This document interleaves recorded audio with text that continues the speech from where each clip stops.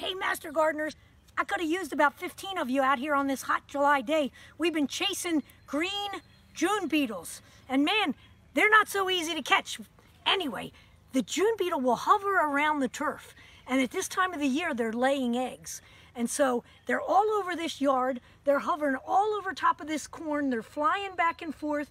And the other thing that I believe is attracting them here is they'll feed on fruits and things. And there's apple trees, pear trees, and right behind us is a pear tree. And they've been hovering near there, but they're flying all around. They're mating, and the females are now laying eggs in the ground. So they're flying in. So I caught one, and I put him in the cooler here. So let me pull him out. I hope that he's slow enough that I can share it with you. I wanted to slow him down. So here's what they look like.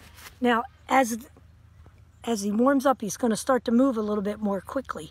But I got him chilled down. So there's your June beetle, also called a June bug, about an inch long. And I'm not an entomologist, so I don't know how to tell male from female. But they're flying and hovering, they drill holes, and they have huge larvae that live in the soil. And the larvae are much bigger than your Japanese beetle larvae. Japanese beetle larvae are about the size of a penny. These guys are more like a $50 size. And the larvae do feed on the turf. They feed on mold and fungus in the ground.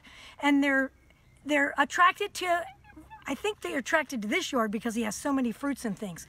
I can't say just what particular lawn they like. But people often call the extension office because they have problems with these guys hovering over their yard, and the larva will feed on your turf and cause some damage. But never does it cause enough damage that you need to take any action on them.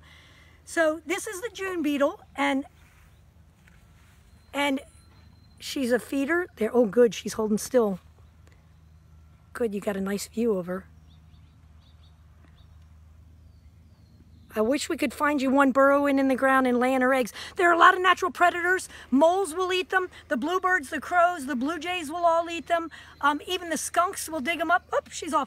Even the skunks and the wildlife will eat them. There are so many birds in this yard, I'm surprised that they can even endure in here. But anyway, there's a few facts on the June beetle that you might see hovering in your yard.